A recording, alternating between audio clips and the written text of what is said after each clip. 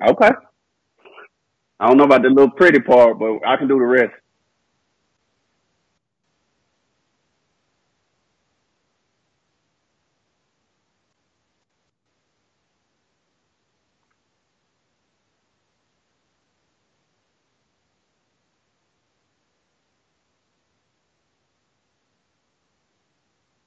All right. Okay. And let's get this off. All right. Let me switch these names because mine is yours or yours is mine. There we go.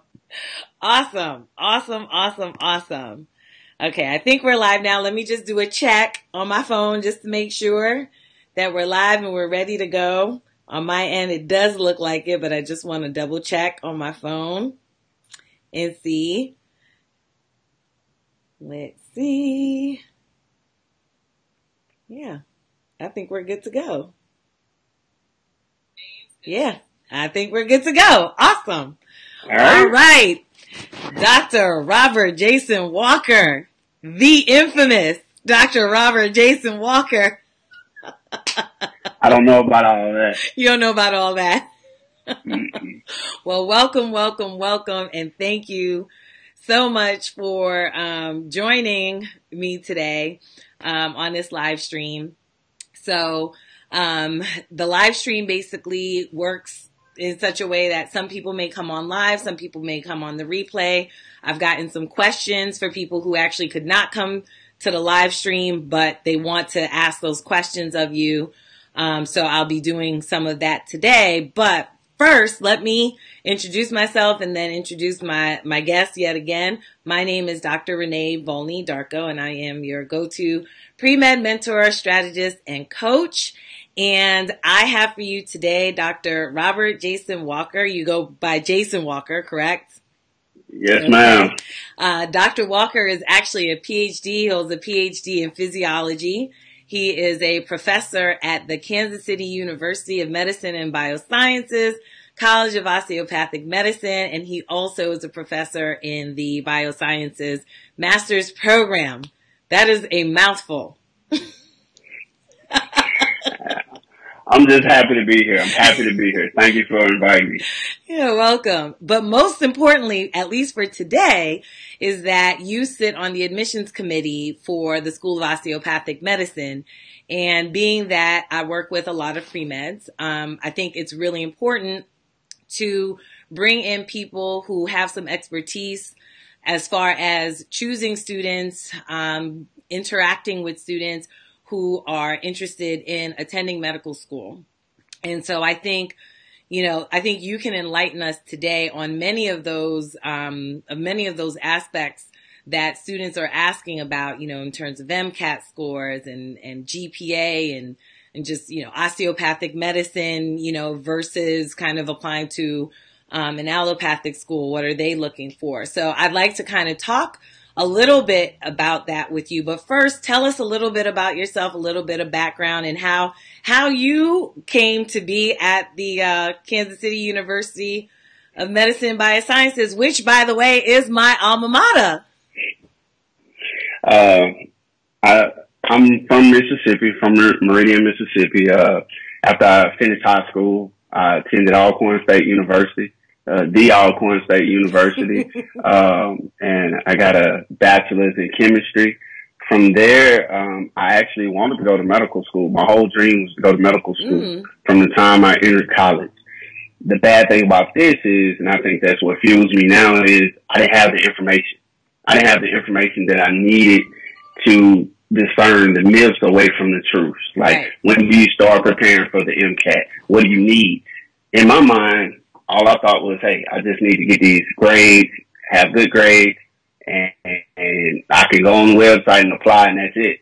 But, as you start progressing through your collegiate career from your freshman to your sophomore year, that's when I started hearing about those four letters, MCAT, or as we refer to, the MCAT. And our program at Alcorn State, the biology pre-med program, they actually started, like, I guess you can say, a pilot program with the Princeton Review, where my junior year, the spring semester of my junior year, They took 22 of us and put us in a program, and basically every Tuesday night from 5 to 9, Thursday night from 5 to 9, Saturday from 8 to 5, Sunday from 8 to 5 for a period of 12 weeks. We just did Princeton Review. Now, that sounds good, but it's not good when you have your normal coursework on top of it. Right. Remember, I told you that I was a chemistry major, and on top of that, I was co-oping in an oil refinery as a chemist as well. So I was doing all of that at the same time.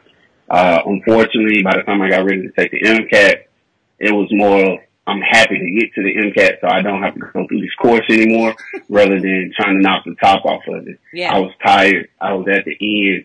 I didn't score the score that I needed to. So my second plan was to maybe get a master's and then try it again. I went to Southern Illinois University in Carbondale to obtain a master's in cellular, molecular, systemic physiology. And while I was there, I had my ups, I had my downs, but one thing that I learned was that medicine might have not been for me. Like, I still had a passion for it, but I noticed, and other people around me noticed, that I had sort of intuition for research, and being able to, walk around the lab and think my way through projects and experimental design. So, I was asked by my advisor, who went on to the University of Tennessee Health Science Center in Memphis, to apply to their doctoral program. I applied to their doctoral program, was accepted. 4.5 years later, I received my PhD in neuroscience. Did a post-bac at the University of Oklahoma Health Science Center for right at 2 years, and then I moved on to teaching at HBCU Philander Smith. And from there, I took a year off and went back into the lab to, kind of see what things were, and to kind of, reset my compass, my career compass. And I had an opportunity to interview at KCU. I knew about KCU and some of the highlights and what they were doing, and them being around for almost 100 years at that time with medicine. Right. I was hired, and I showed up, and then I met the Darkos at the first part of October, who just stopped me and interrogated me for like 30 to 45 minutes. So I'm good for that. And it's been beautiful ever since. Oh, you're not the only guilty one. Your husband is pretty guilty too. My husband's pretty guilty with that too. Oh, that's an awesome story. I actually never knew your entire story, so that's really interesting. So I think at some point I definitely would want to touch upon just kind of research with you, because that is definitely one of the things that students really struggle with. Should they do research? Where can they find research opportunities and things like that? And, when they are doing research, exactly what is the purpose of it for the purpose of applying to medical school? So I think we'll touch a little bit upon that.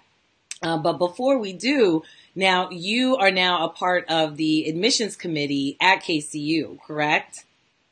Yes, ma'am. Now, how did you come about? How did you get chosen? How are you the chosen one? Well, it's kind of one of those things where you know what you want to do, you know what you need to do. I know that at a smaller scale, when I was at my previous institution, I was working on helping students get to grad and professional schools. Okay. But the one misnomer and the one mystery has always been what happens behind those closed doors in the admissions committee. Right.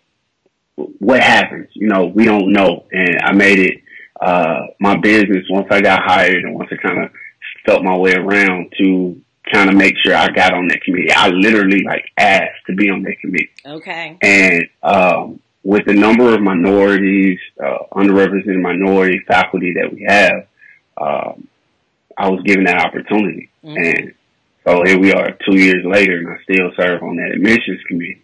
And I learned a lot. I learned a lot that I've tried to relay to students, and I hope that I can keep relaying to students. Right. Well, I know definitely the students that I've met that you've worked with at the school definitely appreciate you in the role that you play on the admissions committee, but in their everyday lives, so I think you should definitely be commended for that. That was a compliment. Thank you. No, really and truly, it's about paying it forward.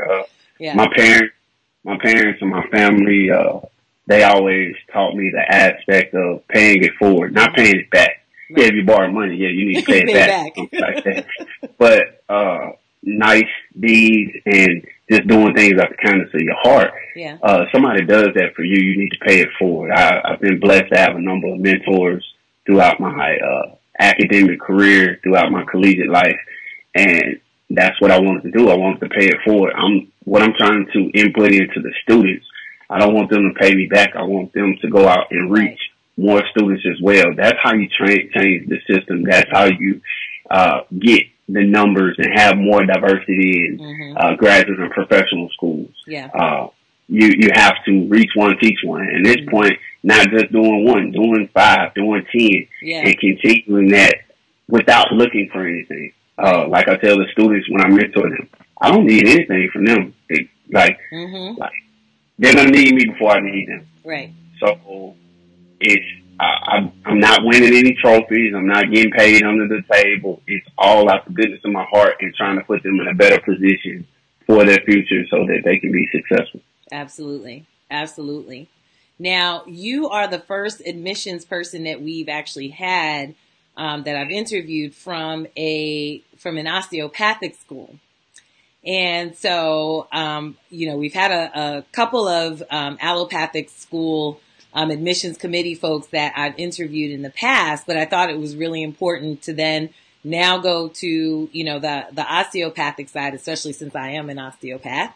But I wanted to ask you, in terms of the student or the applicant body, if you will, like the applicant makeup, are you finding that your applicant pool has a pretty significant number of non-traditional students? Because that's kind of what the osteopathic application process is kind of known for, right? Having more non-traditional students. Are you finding that there's a certain percentage? If you know the percentage, could you share that with us? I don't know the percentage right offhand, but if I had to take an estimate, I would say it's roughly 40% non-traditional, still your traditional 60%. And I'm not sure if that differs from the allopathic side. What we normally see is you normally see students go through their 4 to 5 years of undergrad and then take what they term now as a gap year. Right. They take it as a gap year and then they come into medical school or try to come into medical school. Other people might go out and get more experience. And the key thing, I think it's beneficial if you go straight through college and go into medical school. But what I found is the students who actually are non-traditional, they're more focused. They know exactly what they want to do. Right. They went through various educational programs. Some of them might have had life experiences, jobs. And when they come into medical school, they're super focused and they have their eye on the ball and they know exactly what they need to do. And they can actually, they have a little bit more resilience, right? A little bit more grit. Than we remember Angela Duckworth and what she said about grit. They have a little bit more grit and resilience because they've been through a little bit more. Not to neglect the students who come straight from an undergraduate career. I think it would be a blessing if all students were able to come, but that's not the world that we live in, and that's not the life that a lot of students live. So I don't think it's just osteopathic. I think it's a fair share between osteopathic and allopathic of having a non-traditional student. Okay, that's good to know. I mean, I think you've hit on a lot of points, especially the fact that many non-traditional students, I actually tend to work mostly with non-traditional students. That's just who I happen to attract, probably because I was a non-traditional student myself. But I think you touched upon something that's really important, and that is that once they get into school, they're really they're very, very laser focused. And I think it does have to do with their experience. I think it becomes an issue also of their academic, what I call anyway, academic maturity. Right. So I talk with a lot of students and there's a critical point that they finally hit where they're like, oh, I need to take my classes so I can actually learn what I need to know, not just to pass the class or get my GPA up. Like, I actually have to show interest in this. And so they show that in many other ways too, even with their experiences. Now, do you find that the experiences that your non-traditional students come in with, you know, are any different, or are they pretty similar to the experiences of the traditional student? They're a lot different. I mean, from having vets to having military vets to having nurses, nurse practitioners, physician assistants, pharmacists, lawyers, teachers. We run the whole gambit, and to sit and talk to those students. My job as a phase 1 director, I get a chance to also talk with a lot of the first year students. Right. And to talk with them about their experiences. Making a bad grade on a test is not comparable to ducking gunshots in Iraq or Afghanistan. True. Right? Very true. So the focus, the energy is different. Right. What you've been through is a lot different. And that actually helps our first year class, because what about those students that come straight from an undergrad and they're in medical school? You often see the blend of, especially when we put them in lab groups and things of that nature, you'll see an undergrad student or you'll see somebody who might be a non-traditional student take one of those students under their wing, even though they're, you know, they're peers and they're both in the first year. The life experiences are a whole lot different. Yeah. And both benefit from them. Both parties benefit. And I think that's the uniqueness of not just the osteopathic medical school, but medical school in general, because you get those different experiences that will ultimately help us as a society to transform some of these healthcare disparities that we see in society today. Absolutely. Absolutely. And I think that goes to, you know, there's always the question, right? Either on the secondary application or in the interview, how can your life experiences, you know, how will that help you to contribute to, you know, your peers in your class and things like that. And I think I think you've kind of hit the nail on the head. So now you talked about being a phase 1 person, right? A phase 1 reviewer. Is that right? Director. Okay. So does that mean that you look at the primary application? What exactly does that mean? The phase 1 director is actually, once you get into medical school, I'm in charge of the first year medical school curriculum for the Kansas City campus. I have a counterpart in Joplin who's in charge of the first year curriculum for the Joplin campus.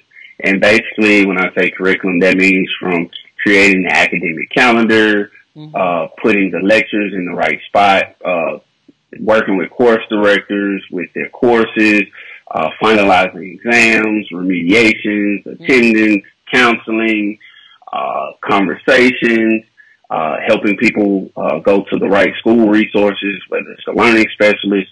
So it's a number of hats that I might wear. And this is outside of just teaching, right? So this is outside of teaching.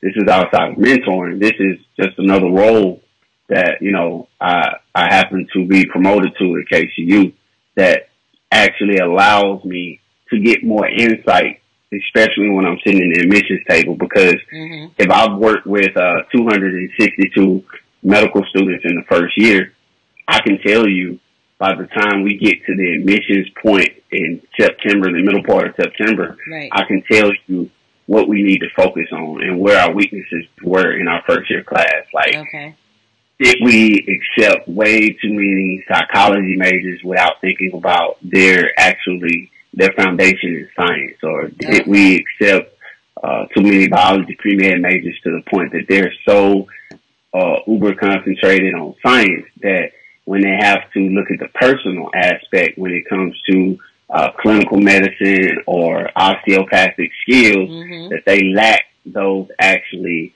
personable skills to actually be able to relate to a patient, a standardized patient. So real-time information, real-time knowledge that you can pass along to the admissions committee to give them a better picture of what's going on. Right. So you just kind of survey, you survey basically the territory. I see. Right. Okay. Now let's talk about the admissions the actual admissions process. So there was a question not too long ago it was a statement that someone kind of posed about submitting applications early. And so the statement was such that, that the bad information of putting in your applications early is something that has, been perpetuated with time. That's not how things work. Should you submit your applications early? And by early, I'm talking about between, June and August. Is that fair to say, or is that just kind of like, I don't think it's a cookie cutter answer, and it's not a one size fit all answer. It depends on the applicant and their actual assessment and credentials. What do their numbers look like? So do you have a high enough MCAT? And what I mean by a high enough MCAT, most medical schools are not going to give you that. Oh, you have to have a 505. If you have less than a 505, we won't accept you. They won't have that. They'll have their mean for their class, but when you get into the mean, that means that not everybody had that number. Right. Some people were below that number. And you just have to be kind of confident in what you have. Meaning, if you're confident with your MCAT score, I mean realistically confident. Right. If you're sitting with a 485, 486, you probably should hold on to your application, just to be honest with you. Right. Regardless of your GPA. I tell my students that all the time. If you're sitting with a low MCAT score like that, but you have like a 3.8 GPA coming out of your bachelor's, you're a prime candidate to go to a master's of biomedical science program. Right. And give yourself a chance to not only show that you can do the coursework, but also give yourself a chance to go back and redo the MCAT, right? But if you're one of those people who have a great MCAT or a good MCAT, you have your letters of rec, by all means, go ahead, submit your application early. By submitting your application early, that means that you get a chance to possibly get early interviews as opposed to waiting till later. And once you get to the latter parts of the application stage, you have to be, it's a kind of survival of the fittest. Right. You have to be strongest or on top. Because at that point, so many seats have been taken, so many offers have been extended. So the admissions committee is really looking at certain candidates. Certain candidates is not worth, the time because they just don't have the metrics to meet the seat needs that we have at that point in time. But if you go in early, you have a better chance. You give yourself a better chance. I definitely would not say wait till late. I've always encouraged people to go to early, but when you go earlier, you have to understand you have to have everything in order because you give us more time as an admissions committee to go through and actually dissect your application and your information as opposed to when we got everybody coming in at the middle part of the application cycle when we're still dissecting, but we don't have the extra time to dissect because we're getting bombarded with a number of applicants. Yeah, absolutely.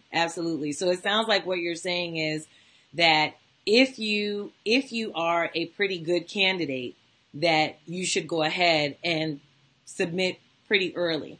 However, if there are things that are maybe a little questionable, either delay the application being submitted or just sit on it and maybe apply for another year. Okay. Right. So if I was someone looking at this Facebook Live, the next question I would ask is, what is a good candidate? What do they look like? Exactly. So good candidate in my book looks like this. If you have a 3.5 or higher in your undergrad, then a 3.5 or higher would mean that you need to have maybe 500 or higher on your MCAT. Okay. 500 or higher, right?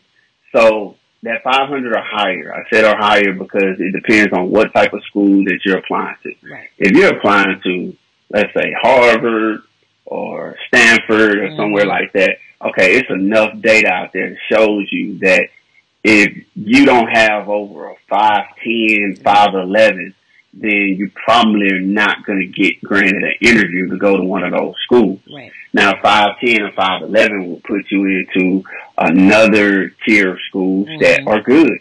Medical schools throughout the United States are good just in general, right? Yep. They're great in general. Say that again. Please say that again. They're great in general. That's the reason why you have so many different cultures trying to come to the United States to do residencies, to try to get in medical school, and it becomes harder because our healthcare system and the way we trained our physicians, it's just zero. Like, it's not number one, it's zero. I don't think you can go to another country and find a country that takes more time, effort, and is more specific about undergraduate medical education than the United States. Right. So, although you might not go to Harvard, that doesn't make you a second tier physician. Right. Matter of fact, you might go to, let's say, KCU, but what happens if you get a residency in neurosurgery at Harvard? Exactly. Right? So then you're still a setup. So it's other tiers to this. Your goal is to get in medical school, then go through medical school, progress, and then go from there. But back to being a good candidate. 3.5, 500 or higher. If you don't meet those metrics, then it's a case-by-case situation. Is it because your GPA is too high? Or I've seen situations where you get somebody who has a 5.12 on the MCAT, but they have like a 3.1 GPA. Now, that's the part where you probably will get granted an interview and it'll come down to your personal statement and it'll come down to what type of interview you give and what's your story behind your 3.1. Right. Usually it's one of those stories, the cliche story is I wasn't really focused in school my first year. I didn't really get it together to the middle part of my sophomore year and I boosted my grades, right? We see a number of those. And those students actually do well in college. You know, they learn the error of their ways and then they get focused. So, I think being a good candidate is using people like Dr. Darko, myself, and looking at everybody by a case-by-case situation and saying, okay, you're a good candidate, you're not a good candidate. And I will tell you, like, if we're offline and we're meeting one-on-one, I will tell you, nope, you probably should not have. You save your application fees. Medical school, applying to medical school is too expensive. Maybe find a master's in biomedical science program, go through, get that experience, and then come back out a better student with more metrics to where the admissions committee can't tell you no. Right. Now, since you mentioned it, let's segue a little bit into the biomedical sciences or just the master's program in general. But we know that KCU does have a master's program. Now, are many of the students who are in the master's program, are they students who are also looking to get into medical school? And what is the impact of that master's program in terms of their med school application? The majority, I would say about 95% of our students at KCU are trying to get into medical school with the Master's of Biomedical Science program. And again, they either fall in those two categories. Either they had a very good MCAT, low GPA, or they had a low GPA, low MCAT, and they're trying their way to fight out of it. The difference here for the admissions committee is that you're showing that you can do master's level work. Right. So the curriculum in most master's and biomedical science programs are not too different from the medical school curriculum. So if you could show that, okay, I can make A's in physiology, I can make A's in anatomy, biochemistry, and then I can up my MCAT score by a couple of points. Right. That, to me, as an admissions committee member, shows that you're actually showing the tools that are the qualities that are needed to be a good medical student. But you have to remember that a lot of students don't get into medical school not because of their metrics, but because of their attitude, right? You still got to go through the interview process, and you fall into the trap of getting these students who have, I've done this, that, and the other, but they give a very lackadaisical interview to the point they can't answer the questions correctly. They show no critical thinking skills.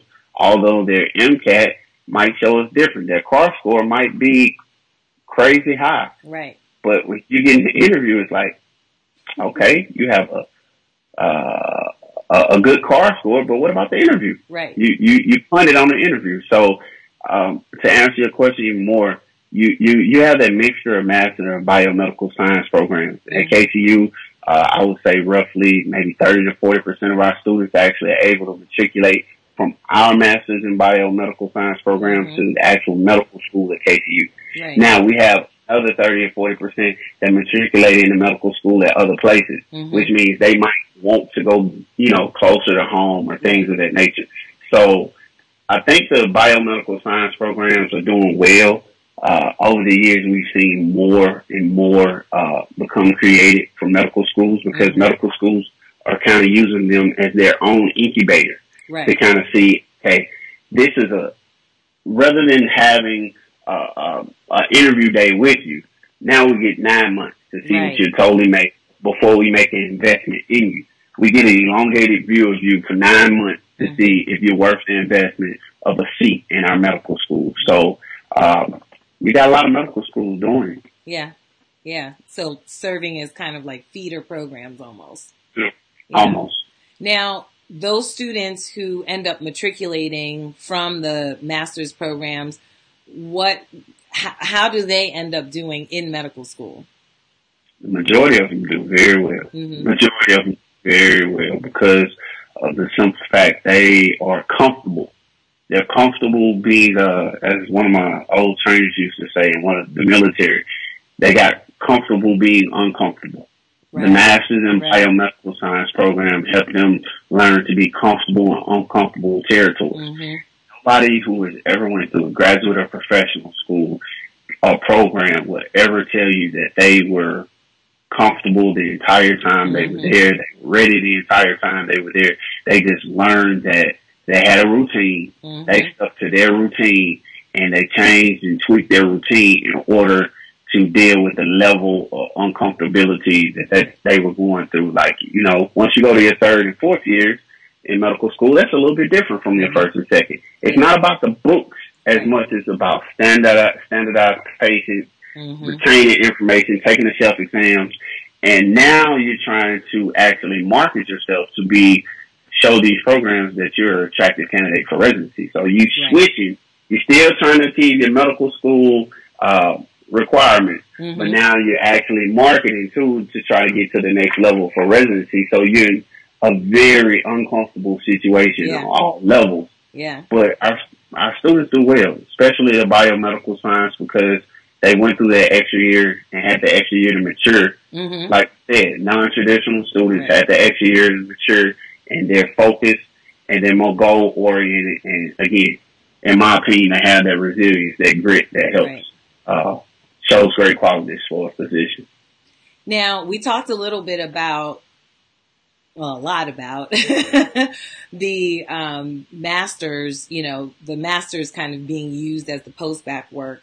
How many students are you seeing coming through who are not necessarily doing master's programs, but are doing undergraduate post-baccalaureate programs or doing extra post-bac courses, and kind of what's the comparison between those students and those students who are doing master's programs? The only comparison I can tell you right now is that when you go through a formalized master's program, then you exit in with a degree. You have other students who just take upon themselves to just take the extra step and say, okay, I'm going to go take some classes, classes, post-bac. I'm still going to work, but I'm going to keep my mind engaged for this gap year to show it will only help to add to my metrics, to strengthen my application. And that's a plus, because that means that you didn't take just a year off.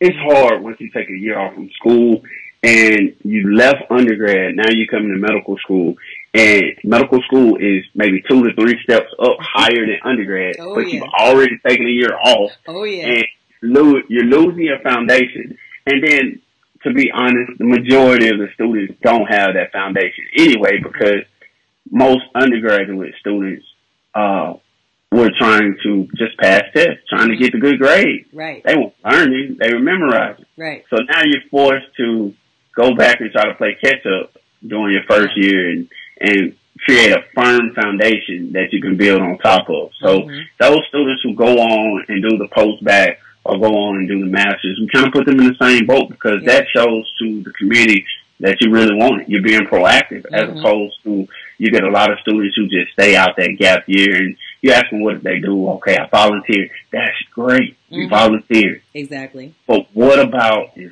study skills? What did you learn about yourself? Right.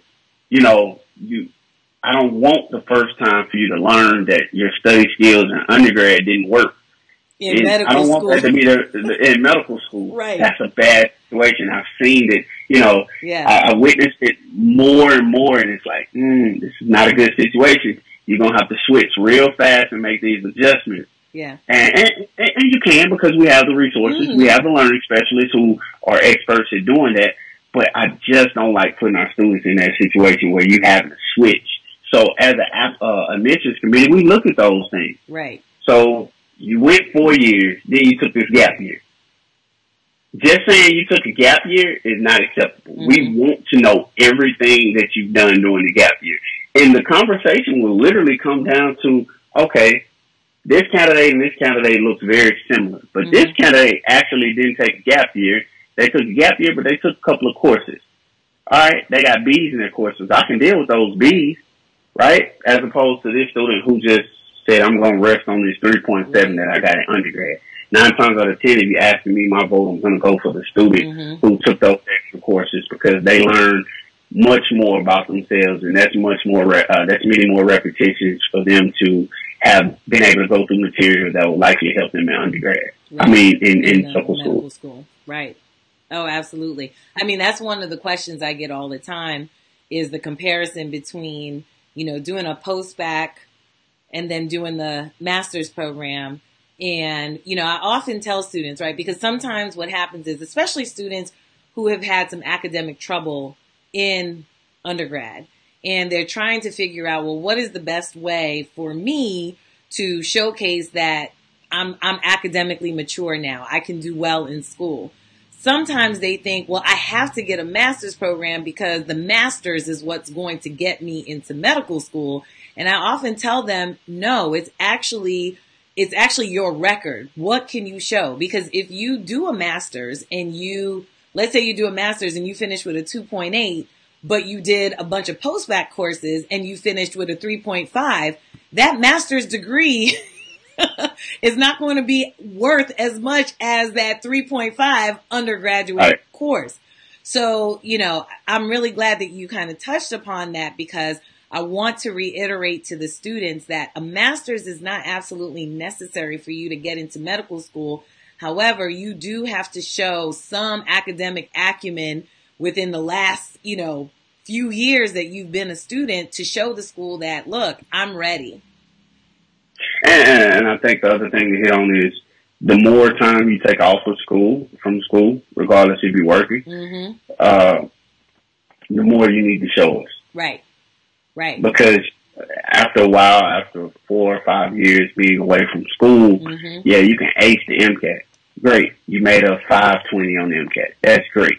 That's 8 hours. Right. You showed us what you could do in 8 hours and you studied so many months for that 8-hour exam. Right. But what happens when you return to status as a full-time student? I need for you to show me that you actually have those skills to actually make it through and shake some of that rust off before you get to medical school, rather than you've been out of school for 5 years and you get in class and you look like a deer in headlights. Like, oh, I'm not used to this. You know, your body's not trained. That's right. Your mind's not trained. Yeah. You don't have that focus. So, you know, it's different. So the more time you take off from school, the more you need to be proactive about showing how bad you really want to be in medical school. You show that by going and taking those extra classes or going and obtaining a master's degree. Right. Now, I'm going to finish out that particular portion of the non-traditional student with this particular question. And this question is about ACOM, or COMIS, basically put in their policy out last year in May of 2017 saying the repeated courses pretty much count from May of 2017 on. So if you take a course, let's say you didn't do so well, you repeat that course, that grade that you didn't do so well on is still going to show up. How has that impacted the application process? You know, what are admissions committee people doing differently? Are they doing anything differently? Like how is this being filtered, if at all? I like it. It's not really being filtered. What happens is we look at your whole entire application. Mm-hmm. We look at your entire transcript. Your entire transcript. We look at it. We look and see, okay, you got an F in organic chemistry. You came back 2 years later and got an A. Mm-hmm. That counts for something. But then the question that we're going to have, or the question that you probably will need to address, and we mm-hmm. give you, it's actually a portion on your application where you can address some of these concerns. Right. Why did you get the F in organic chemistry? Yeah. Was it because you didn't understand material, or were there other things going on in your life? And we're just looking for a simple explanation. Right. Now, the worst thing that you can ever do. I know what you're going to say, but go ahead. It is not own up to it and make an excuse and put it on the professor. There you go. I tell them that all the time. So once you put it on the professor, you pretty much denied yourself admission into whatever medical school you're trying to get into. It's because over. It's over. We're all faculty members. Right. That sit on the admissions committee, and we're like, you're going to put it on the professor? Mm-hmm. We don't have to know the professor. Right. But the professor didn't give you the F. Mm-hmm. Unless everybody in the class got an F, then okay, put that down there, get a note from a letter from the chancellor saying everybody in the class, failed the class. We had to let the professor go. Okay, right. That's great. That's the explanation. But to put it on the professor, that's the worst number. That's the number one rule. Just don't do it. Yeah. Own up to it. We've had students, and that can be, that shows a lot. When a student will say, okay, look, I didn't do what I was supposed to. Mm-hmm. I thought it was easy. I was out doing this. I was out doing that. That shows a lot. That shows integrity. That shows your moral compass. That shows all of these things, the intangibles, into what it takes for you to become a physician. Right. Exactly. Exactly. At KCU, improving the well-being of the community we serve. Mm-hmm. At KCU, the communities we serve are the communities that's all around. The communities that are sometimes in our schools, right? The students. We're trying to improve our students. We want them to become better individuals, become better humans, not just better physicians. It's not a lot of people that wants to put up with a physician that doesn't have personable traits, right? Absolutely. If you can't relate to that physician, 9 times out of 10, you're not going to want to go to him. Yeah. Now, that's just me. Or if you're one of those people, you better go in surgery, as they always say. You better go in. Hey, my husband's a surgeon. I let him know you said that. And actually, what you meant was become a pathologist. I'll give you that one too. Become a pathologist as well. But, it's just one of those things that a lot of people don't accept it. A lot of people, your patients don't accept it. They don't want you to be somebody they can't relate to. If you're coming in there and giving someone a very difficult differential diagnosis, they need to be able to relate to you. If they can't relate to you, that says a lot. So again, that goes with the students, that starts with the application process, that starts with the professionalism that is roped around the application process, the interview process. And, that tells a lot. A lot of people, get concerned with the metrics. Get about the intangibles, the other qualities that make you into a great medical student and an outstanding physician. Right. Yeah. I think that rounds that part out. Definitely. I think you said that best. Now, I did want to talk a little bit about research, since you have a great interest in research. And as I mentioned before, obviously students are always looking, to their extracurricular activities, to obviously showcase, their intellectual curiosity, their ability to understand complex concepts. And research is one of those ways that they can do that. But they're always wondering, well, one, how do I get research experience? And two, what exactly are admissions committees looking for when it comes to research experience? Like, are they expecting me to cure cancer? Like, what exactly is the admissions committee looking for? I think as we move forward throughout the years, especially with the merger for the residency program for the ACGME, between the osteopathic medical schools and the allopathic medical schools, research becomes even more a priority. And just gaining admission in medical schools, you need to have some sort of research.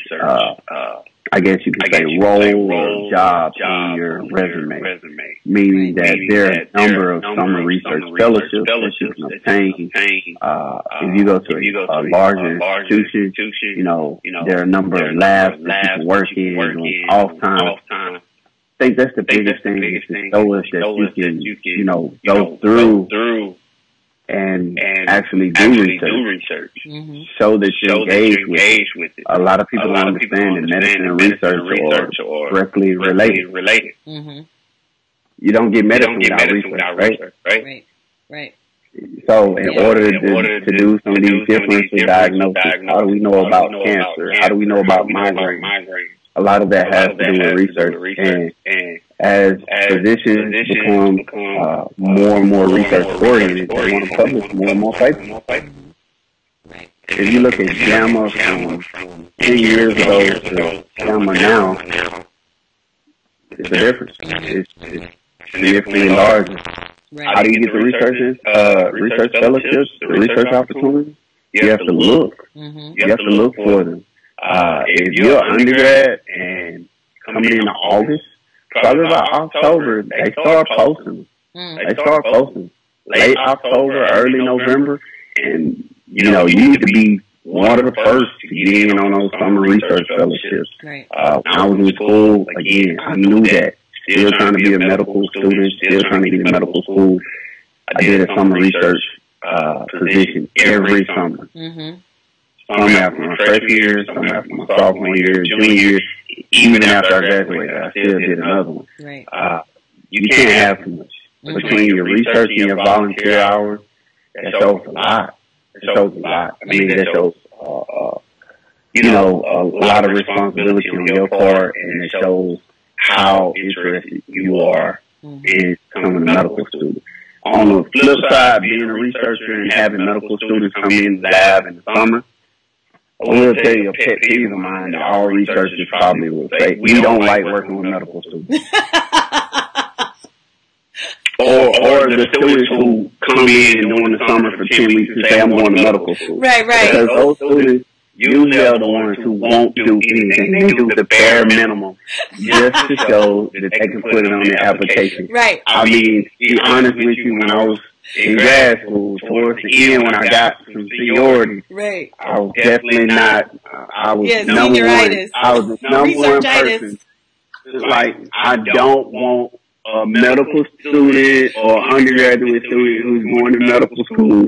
I don't want them tagging around with me. And I'm just really just saying, it's all about what you put into it. If you go in there with an open heart, open mind, and go in there just to learn, not saying I want to check this box. If you go in there with a check box mentality, you might not make it through the 8 or 10 weeks. It probably will be more unbearable than anything. So that's my 2 cents. Right. And I think it's important to understand what the research is and what the impact of the research potentially may have. I mean, I tell students all the time, you may be part of a research project that you're only in phase 1 of it. This thing may have years to go before it is complete. However, you should understand what your role is in this particular point in time and potentially what the research is trying to accomplish overall. So, I tell them all the time, look, you're not trying to cure cancer, because if you could cure cancer, you probably wouldn't need to go to medical school. But, but it is important to kind of understand what it is that you're doing and understand what you yourself are learning from it and what it has taught you about yourself. So I think that's really important. I think it's very important also that you pointed out that you have to start looking for research opportunities in October, November. Like, you don't wait until spring semester, April, and, oh, well, now, I think I want to do summer research. Those positions are probably gone by then. Yep, absolutely. Yeah, they're probably gone by then. And kind of to piggyback on what you were saying, I've had a number of students who worked in my lab, and they did whatever they needed to do for those 10 weeks. Mm-hmm. I mean, really got after it, really showed me, okay, I deserve to be here, and did a lot of foundational data to the point that, 4 or 5 months down the line, my advisors had me email them like, hey, let me give you a heads up. You're going to get this form. We're going to need for you to sign this form because you're going to be an author on the paper because of the data that you provided. So you don't know throughout the duration of 8 to 10 weeks. And trust me, if you're able to apply and your name is on the paper, that speaks volumes. That speaks volumes to it. Somebody's going to want to speak to you face to face. Right. Somebody's going to want to speak to you face to face because not every undergraduate student has a paper. I mean, just having your name on the paper, but we've had students come across who have had first author paper. Right. And, apply. That speaks volume. That helps your application 10 times over. Yeah. Very impressive. Very impressive. Now, let me ask you a couple more questions. This question is about specifically osteopathic schools and the osteopathic letter. Now, I have a number of students who, they may be in situations or in areas where they maybe don't have access to an osteopathic physician that they can shadow or something like that. What is the importance of the osteopathic letter? Is it absolutely mandatory that they get a letter from an osteopathic physician? That depends on each osteopathic medical school. But for the majority of the medical schools, osteopathic medical schools is very important. You can't want to get into a craft if you've never seen it up close in person. Right.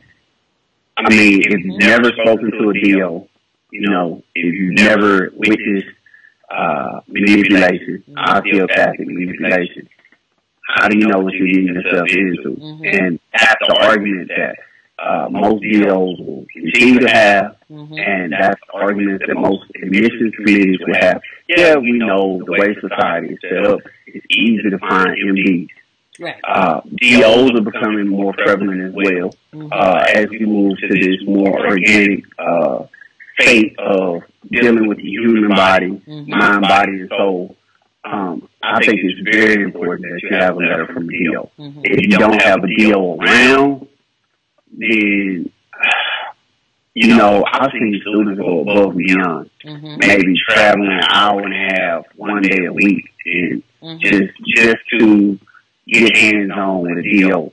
Again, you can't invest into something that you know nothing about. Right. Nobody's ever going to blindly put their money into the stock market. Right. You want to know what you invest.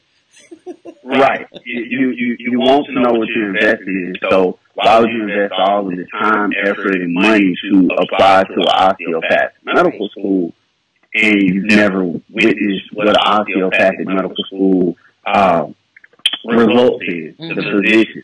And to go ahead and clear up the myth, osteopathic physicians or DOs are not second-tier doctors. They're not second-tier doctors. I always refer to them as the child that doesn't get the most attention. There's a child that doesn't get the most attention. You have a child over here, the MDs, the allopathic, that get a lot of attention. But you have DOs over here who deserve a lot of attention. It's no different.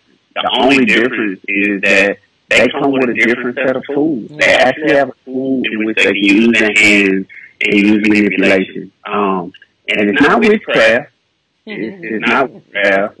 It's actually using the body to heal ourselves. So it actually works. I had a sprained ankle probably about 7-8 months ago before a tournament, and I just knew I wasn't going to be able to participate in the tournament. First time I got manipulation, and I guarantee you the doctor that did it, I was like, well, how long do I have to staph my ankle? He's like, you're fine. Walk on it. You're different, you know? Right. Craft. It's not witchcraft, but it definitely doesn't receive the blessings and highlights that our allopathic brothers and sisters receive. Yeah, absolutely. And then the last question I'll ask you, and then if there's some people who are in the who are watching right now and they're commenting as we're going along. If you have any questions, go ahead and put them in now. But I did want to ask you about diversity. You touched a little bit upon that, and I know that is one of your passions. It certainly is one of mine, as you know. You and I kind of, came together under that front of diversity, and what is the admissions committee's role, or what is their method for assuring that a class is diverse? What are some things, and if the class is not diverse, then what are some measures that you think would be appropriate to get to the point where you have appropriate representation for all groups? I think with KCU, with our admissions staff, we do a great job or the admissions staff does a great job of vetting those diverse applicants, and the diverse applicants actually get, they don't get first choice anything. They're even, but we don't have the numbers because we just don't have the numbers applying. It's hard to get 30-40% diversity if you don't have 30 or 40% in the applicant pool. Right. Just because you're a member of the underrepresented minority community, that does not grant you a free pass into getting an interview or getting a degree in medicine. Right. It doesn't. It doesn't at all. You still have to go through the same standards. You still have to go through the same strict vetting process. The only thing we try to do is try to widen our net and try to go to more conferences to reach those members of a diverse background. Like, I know our admissions staff, shout out to Brooke Burke, who goes to ABRCAM, the annual biomedical research conference for minority students. Right. She's been going for the last 7-8 years, and that's 10,000 underrepresented minority students that's there. I could be inflating numbers and shit, but it's a lot. It's a lot, yeah. And that's a way that we're able to reach more diverse backgrounds, but we really just don't have the numbers like I would like. And I know you and myself have talked about that a lot. And second part of your question, what are we doing wrong or what can we do different? We got to start younger. Yeah. Like, so much emphasis is put on sports and other things in underrepresented minority communities. Yep. That forget that the only way these healthcare disparities are going to get solved is if we have people who actually come from communities that suffer from these healthcare disparities. If you don't have underrepresented minority female physician in the room, who's going to care about lupus? Who's going to be able to talk to you about lupus? Right. Who's going to be able to talk to minority women about the significant increase in the number of fibroids and the younger the age in fibroids and why you shouldn't get a hysterectomy just because you have one fibroid? Right. The diet that is associated with fibroids, or the diet that is associated with lupus, or who's going to talk to you about breast cancer? Who's going to talk to you about, hey, how you can go get a genetic screen just like Angelina Jolie and see if you have a mutation in that gene to kind of give you an early, picture or snapshot if you need to get mammograms more often. Right. Who's going to be able to go through and ask you to maybe go back and trace your family lineage and maybe asking questions about how did this great auntie die? I know she died, but what did she really die from? We say the sugar. Okay, she died from the sugar. That's diabetes. Right. Right? Hypertension doesn't run in your family. So the only way we're going to solve some of those issues is to get more underrepresented minority participation in medicine, whether it's as pharmacists, doctors, scientists. We need them all. In order to do that, we have to get more students involved at a young age. We had you up maybe 4 or 5 months ago to talk to 6th, 7th grade. Yep. To me, that's the perfect age because they're just now starting to get that grasp of what they want to do. Yeah. And I watched as you talked to them, they were sitting there like in awe, like, wow, I can do that.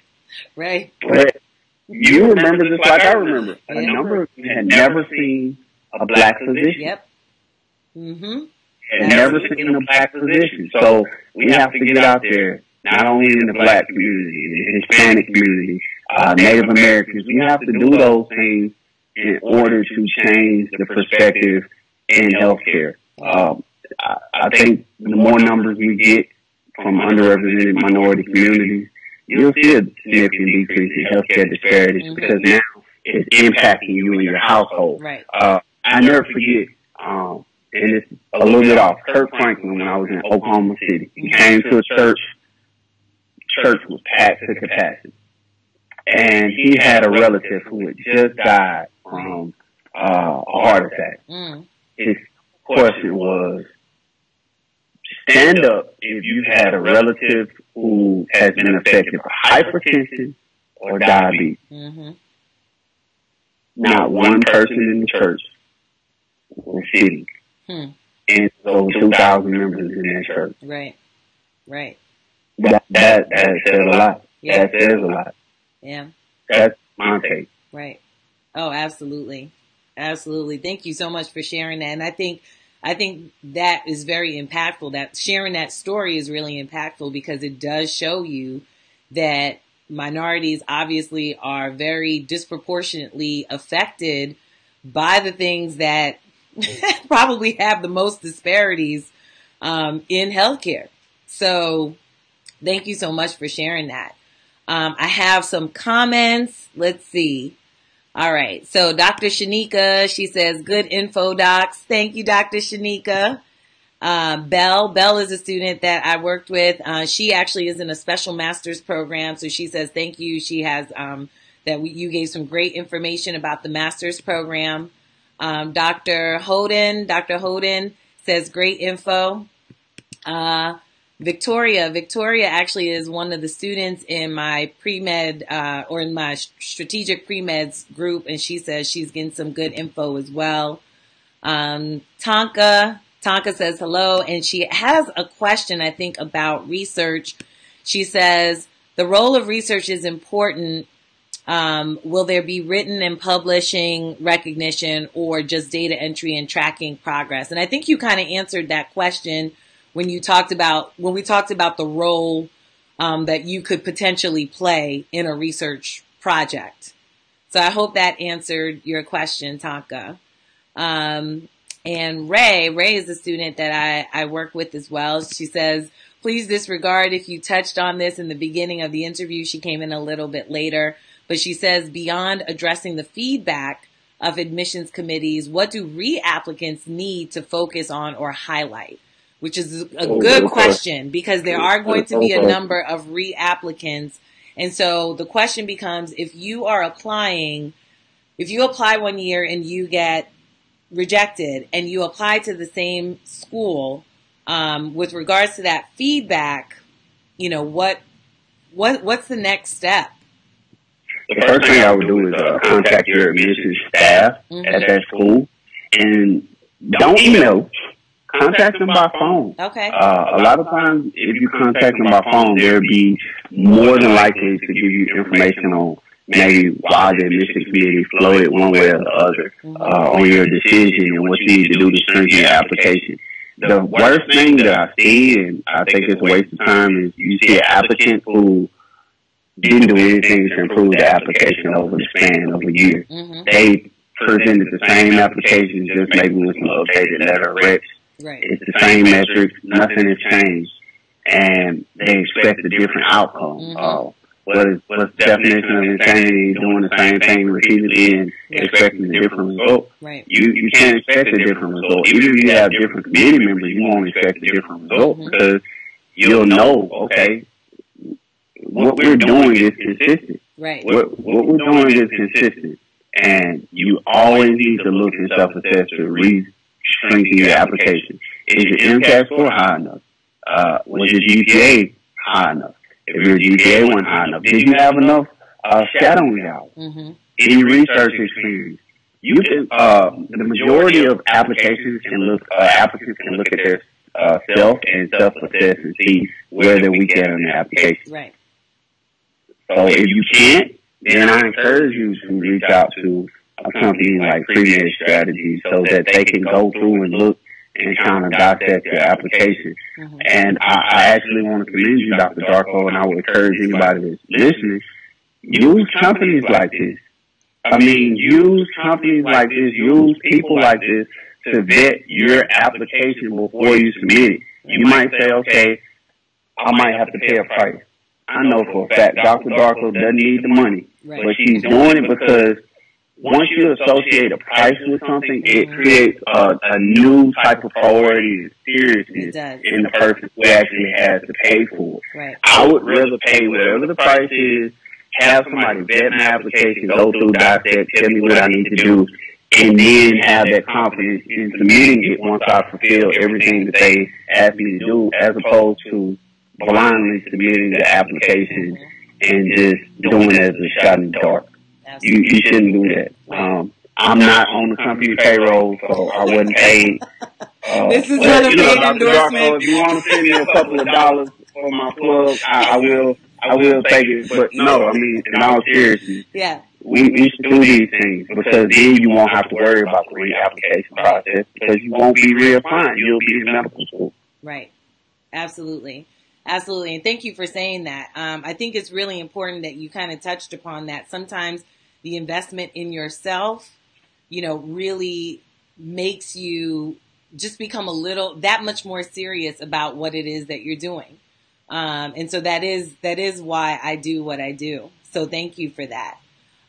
Victoria also says, let's see, you may have touched base with this. How many shadowing hours is recommended? That's another big question. How many shadowing hours? I'm going to say it depends on the school. My number is 100. I always go for 100. Yeah. More schools, you have some schools that want more, you have some schools that want less. Right. But if they want more than 100, you're not that far away from whatever they want. They're not going to ask you for some crazy amount like 1,000. Right. But 100 is a good estimate to kind of see if you are in love with the actual position, the career, and what's going on. It allows you to grip what's going on, gain some of the qualities. And if you're seeking a letter of recommendation from that person, 100 hours is a great way of having enough time around a position to where they can understand your qualities and write a great letter of rec for you. Right. Now, the worst thing you can do is do 5 and say you shadowed 5 hours. Right. You have to break it down. 100 hours, it's 168 hours in a week. Mm-hmm. If I say 100 hours, you're giving less than a week, total to something that you plan on investing 30, 40, 50 years in. Right. So think about that and digest that as when you get to looking at that 100. But it's important that whenever you do those volunteering shadowing hours that you maybe create a sign-off sheet. I think they have some on the internet, or you can create some on your own, to where at the end of a certain time, you keep track of the hours and you have someone sign off on it. Mm-hmm. And actually attaching it to the application, that wouldn't be a bad idea either, because it is that for the vet for the process. That's proof, right? And when you say 100 hours, would you say, for example, if a person shadows 3 physicians, would you say 100 hours each, 100 hours total? Because I know that's the next question that's coming up. I would say 100 hours total. If you get a nice mixture, that's even better. Right. If you shadow 100 hours with one physician, that's not bad. but to get a nice mixture is even better, especially since most people don't understand which specialty they're going to go into. When you ask students when they enter medical school, they give you their top 3. Right. So you can find 3 different specialties to shadow from. That's even better. You know, maybe OBGYN, maybe cardio, thoracic, maybe neurosurgeon, things, primary care, family medicine, whatever. You know, if you want to shadow different specialties, that's even better because then it gives you a wide array of what you can look forward to if you decide to go in a different specialty other than the one that you had the sight set on. Right. Yeah, because you just don't know if you haven't been exposed to different ones if this is really the one for you. So, and I'll ask one last question. The last question is from Ray. Again, and she asks, what advice do you have for mock interview preparation? What are admissions committees looking for in the interview? I was rejected the last cycle, and the admissions committee wasn't able to provide specific comments about the interview. And I think you and I talked about this, or at least over email at one point, and I was like, hey, what's up? What's up with that? So... It depends on your mindset. I feel that I was always taught that if you give me the interview, you just gave me the job. Right. Because I prepare for an interview. That's how I prepare. I'm prepared for any question you may ask. Mock interviews, you need to have them. But you need to have mock interviews with people who are going to fully and truthfully assess your weaknesses and your strengths. If they're not going to fully assess your weaknesses and your strengths, and they're just going to sit there for 30 minutes and tell you did a great job. Great job! That's not the person that you need. You need a person that is new. You know what I mean? I've had students, particularly this year, who just got into medical school. I did mock interviews with a couple of my mentees, and one of my mentees, I'll keep her name to myself, but she is scarred for life. Because But she's in school. I literally walked out of her mock interview like, this is trash. Like, wasting my time, and walked out. But she's in school now. And she's in school. If you ask her, and she stuck with it for the rest of her life, she had 18 hours to go back and redo everything that she could possibly think of. She came back and asked me what she did wrong. I told her. But what happened was she saved me to last, and the 2 other people that she had went to 2 weeks prior told her she did a great job. Great job.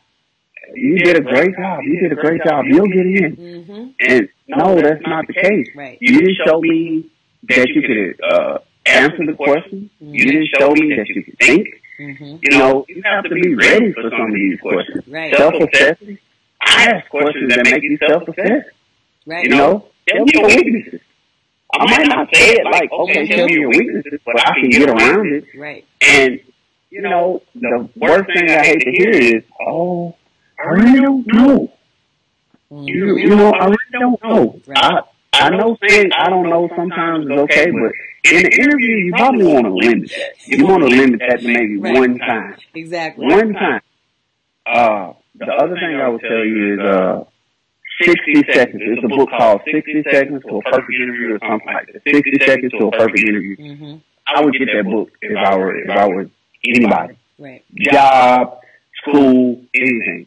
And the reason why I would get the book is if you skip straight to chapter 3, the author gives 150 interview questions with the appropriate answer and what they're trying to look for. So what I have done, even with my job at KCU, I went through, and it took me probably about 3 weeks to do it. I went through all 150 questions that are all of the questions that were geared towards me and where I was in my career, and answered them in my own words. Right. And I didn't memorize my answers, but at least I saw the question, formulated the answer, so by the time I got to the interview, guess what? Every question during my interview throughout the scope of 8 hours, it came from one of those 150. Right. It's only so many questions that medical school interviewers can ask you. Yeah. we're all looking for the same thing. Right. We're all looking for the same thing. We all have those different boxes to check. Mm-hmm. So prepare for your mock interviews. Don't be afraid of criticism. In fact, take it. Mm-hmm. And if nobody gives you any criticism, red flag. Run. Yeah. Run. If you did a perfect interview, there's no such thing as a perfect interview. Yep. Like, there's no such thing. You probably need to call somebody else. And, and if it's somebody that's geared towards something, go ask one of your relatives. Mm-hmm. I remember, I think my grandmother, when I was in high school, asked me an interview question. And that was the hardest interview question I ever had in my life. And she gave me the most hurtful criticism that I ever got in my life. And I was like, oh, that hurt. I still remember it. Right. So go to those people. Right. Absolutely. I mean, I think, you hit the nail right on the head. Sometimes I will, even with a personal statement, when I work with students and I read a personal statement and they'll say, yeah, I had somebody read this, but I just wanted to run it by you. And, they told me I did a great job. And I'm like, this personal statement is not going to make it. Like, this is not it, And sometimes you just have to be brutally honest, because at the end of the day, you're trying to help someone and, you're not helping them by just making them feel good.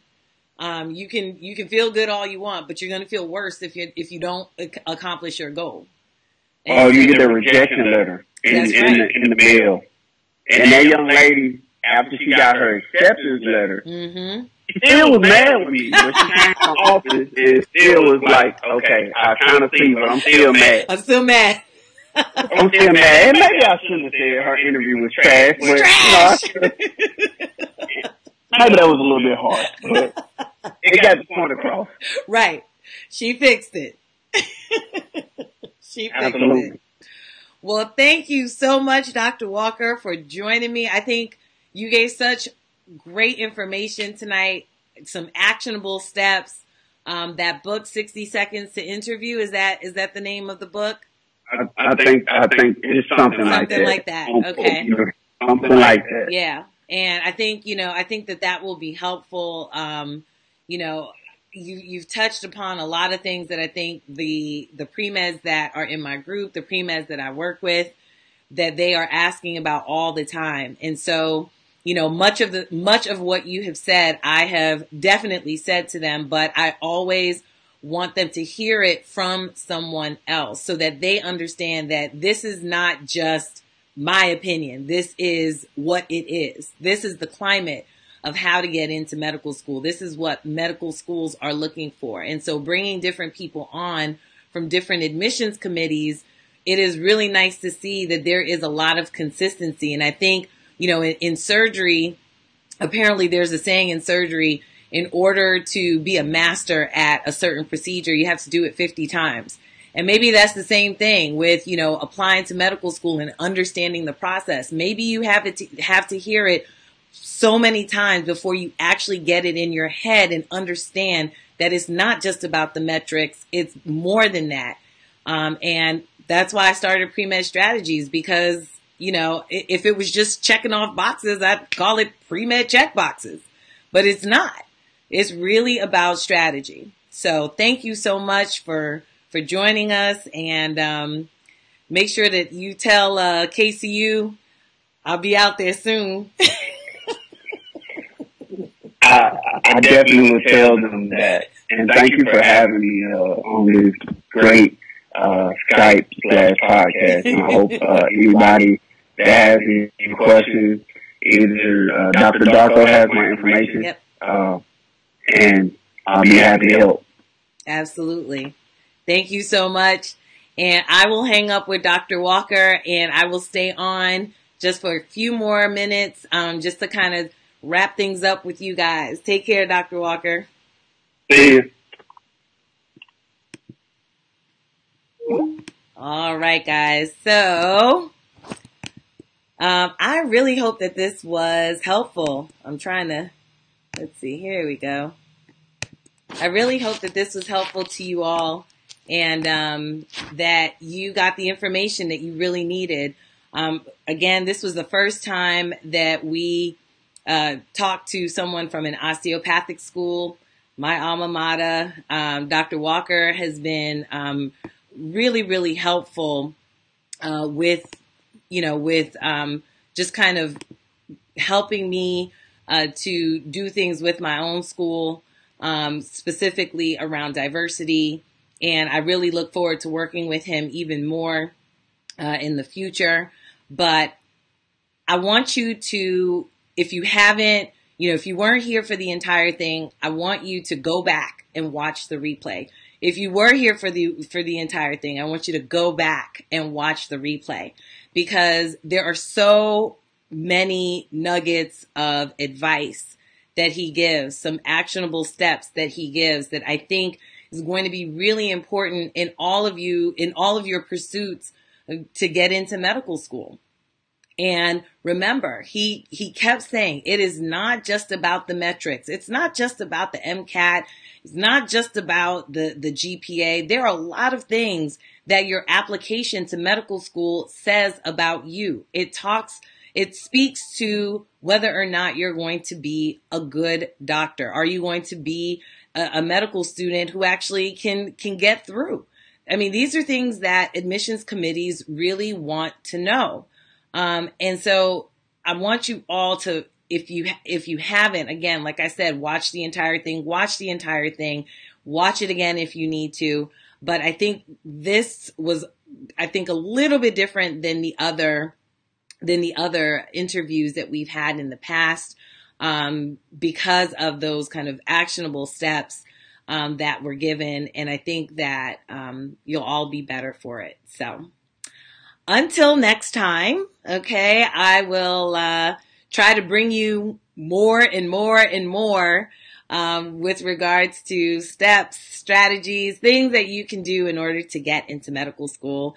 So to end this, I will say, you know who I am. I am Dr. Renee Volney-Darko, your go-to pre-med mentor, strategist, and coach. If you want to schedule a free strategy session with me and have a chance to be on my brand new podcast, which is going to be coming up in a couple of months, why don't you go to www.premedstrategies.com and book a free strategy session with me. Okay, it's completely free.